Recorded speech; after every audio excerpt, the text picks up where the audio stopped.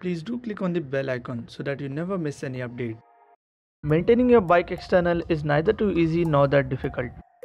Of course, it requires hard work, patience and time. But after watching the final output, you will definitely feel satisfied. All you need to do is just spend 2 hours a week for your bike and that's it. So here is what I do to maintain the showroom finish of my bike. So let's get started.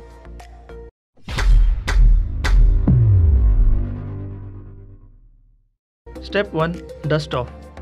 Never let dust particles settle on your bike surface for too long.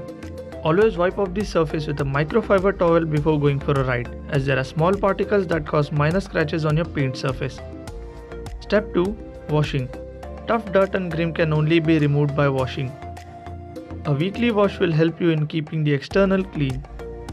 And if you don't like doing it yourself, you can get it done from the nearest washing center. Step 3. Waxing. Waxing plays a major role in protecting your paint finish from UV rays. It helps in reducing rapid fading of paint. It forms a protective layer which does not let dust settle on your bike for too long and gives it a shine. Step 4. Protecting non-painted fiber parts. Wax polish cannot be used on a non-painted parts like side panels and fenders. For that, you can use a dashboard dresser which does the same process what wax does. It also gives a deep shine and protects it from fading. It cannot be used on metal parts, so there you can use the Silver Shine multi-purpose wax polish, which can be used anywhere.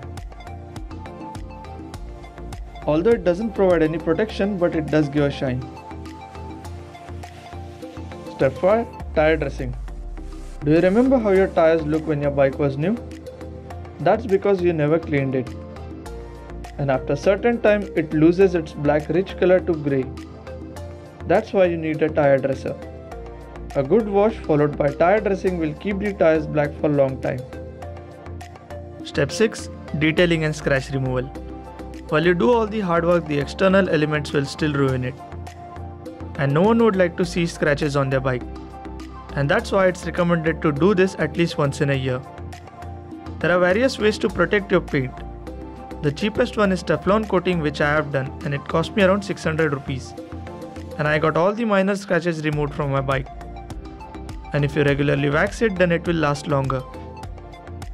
There are also other methods like paint protection film that will protect your paint from external damages that might cost you around 5,000 to 9,000 depending upon your bike.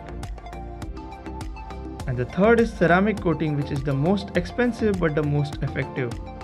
It forms a permanent bond with the paint and can last up to lifetime, which can protect from all kind of damages. So that's my way to do it. I also have individual videos for all the process in detail, and I will share the link in the description below. So give it a thumbs up if you like it, and yes, do take care of your bike. Thank you for watching.